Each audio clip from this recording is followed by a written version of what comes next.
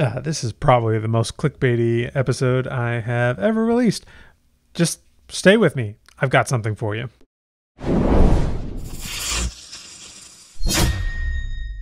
I don't normally like clickbaity videos, mostly because a video that people usually call clickbait is one where the person is not able to fulfill on the promise that they make in the title or the thumbnail. And in this one, I'm promising that you will be able to write a book in a day. And I actually mean that, and I'll show you exactly what I mean and how you can do it. This is fiction, how I'm going to be using it, but it can also be applied to nonfiction as well. In fact, it would probably be easier to apply with nonfiction, honestly. So, how to write a book in a day. First, let's define the word book. Okay, when I say a book, I am not talking about a novel, which is generally defined as 40,000 words or more. A book can actually be a lot shorter than that, and that is secret number one, that this book doesn't need to be a long book. What I'm talking about is roughly 10,000 words or less. Now, if you're wondering, like, well, that isn't a book, that's cheating. This actually happens all the time in nonfiction. You see short books all the time. Usually they have really good reviews. There isn't really anything about shorter books that people seem to have a problem with. And in fact, I would argue that shorter books are going to become more widely read and more accepted and more sought after even than longer books in the future, with some exceptions. You know, I think Brandon Sanderson really has become the king of long, in-depth books, but I think he is going to be the exception moving forward. That shorter fiction bite sizes, you could call it, are going to be a lot more of the wave of the future, given the attention spans that people have and things like YouTube or other platforms where we're used to consuming bite-sized pieces of information. So while shorter books are a little less common in fiction, even short stories are usually packaged together in some way. I think that is something that is going to change in the near future, especially if a lot of authors like you start taking these tips to heart. Now, why do I think this is happening? Well, first of all, it's like I mentioned, the attention span and all of that. But secondly, AI has suddenly made smaller books a lot more feasible. And the reason for this is because anytime you released a book, you ideally need to release a cover for that book, and covers can get expensive. And one of the things that authors need to look out for is how to economically release books without having a cheap cover. Thankfully, with AI art being what it is, this has significantly reduced the needed price for a basic standard book cover if you know what you're doing with AI art. Now, I will caution you, there is still a lot up in the air legally and in terms of copyright when it comes to these books. Also, I do want to still make sure that we are paying the artists who do these book covers, because they do an excellent job.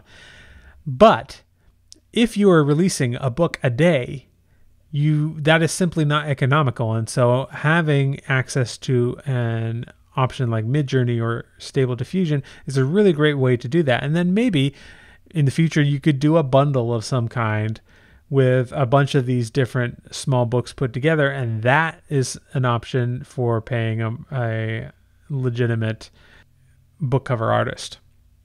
Which brings me to the kind of books that you can write in a day. Now, this honestly could be anything. It could be a short story or a novella, something that you write down really quickly.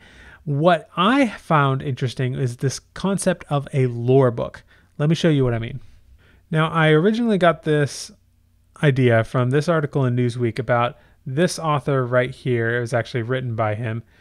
His name is Tim Boucher. I'm sorry, I'm probably mispronouncing your name. But this guy, he coined the name AI Lore Book. And I found this to be very interesting. And he had 2,000 to 5,000 words and then 40 to 140 AI generated images in each book. And each of these books was meant to flesh out a little corner of the history of his little universe. They were all interconnected and talking to each other. This guy was also featured on an episode of The Creative Pen with Joanna Penn, which I highly recommend you check out. And so I thought this was a really cool idea and decided to make it work for my own universe, because I actually have an idea that's been in my head for a little while that works perfectly with this concept.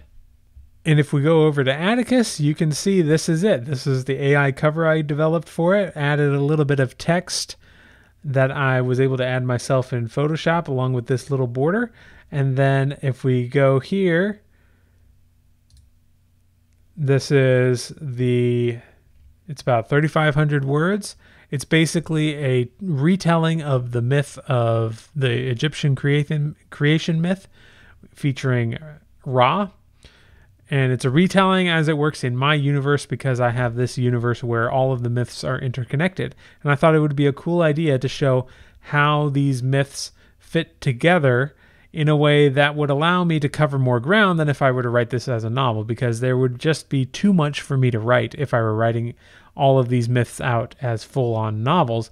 This way I can do it in a little bit more of a bite-sized format and then use that as a way to get my ideas out and on paper.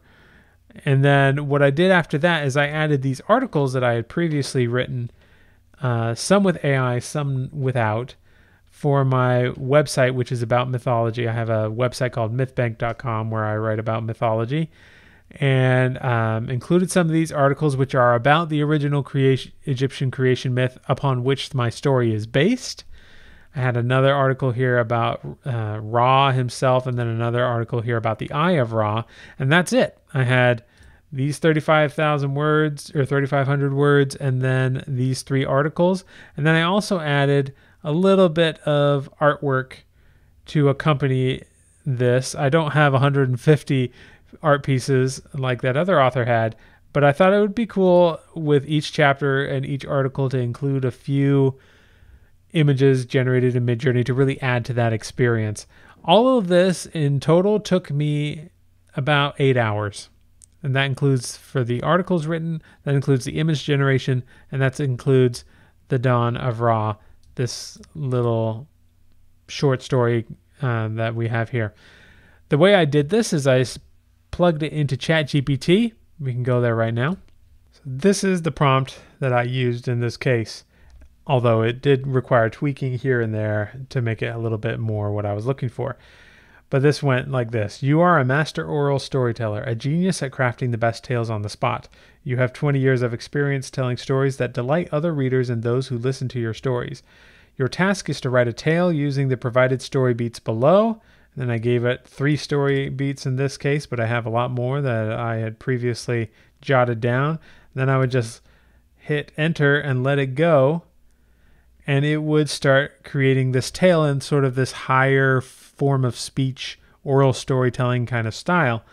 And it did a decent job, not perfect, of course, and I just edited that out and found it to be a very pleasant experience. If you are interested in reading this book to get an idea for the output, it is actually available for purchase right now. I will have 2 links in the description below. One goes to Amazon, but I would actually prefer it if you were to buy it from my own personal website. It is $1 cheaper there, and I will have a link down below for that as well. So that is my formula on how to write a book in a day. I hope it was helpful, and I'll see you in the next video.